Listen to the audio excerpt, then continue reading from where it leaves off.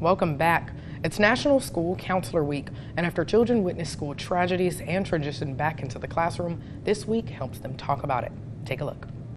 Life has taken a toll on many Americans in the last 20 months, but even more so for children, impacting their mental health. Sometimes it's just talking about the language of what stress or anxiety looks like. In the midst of National School Counseling Week, Jane Long counselor Philip Madkins is creating a safe space for their children's thoughts. National School Counseling Week is a 5-day week that puts a spotlight on school counselors' impact to districts. While mental health impacts all, it's been a stigma in the African American community. He works to create a safe space to change this for Black children. If I feel sadness for a short period of time, that may be one thing. If I'm experiencing extended sadness, are we connecting that to trauma in life? It's just having those conversations and opening the door on a regular basis and then being able to see that representation. And those of color. That's something that definitely has to always be thought about, and making sure that every group can feel that they have a place to go. A CDC report showed that suicide rates went up significantly among Black youth.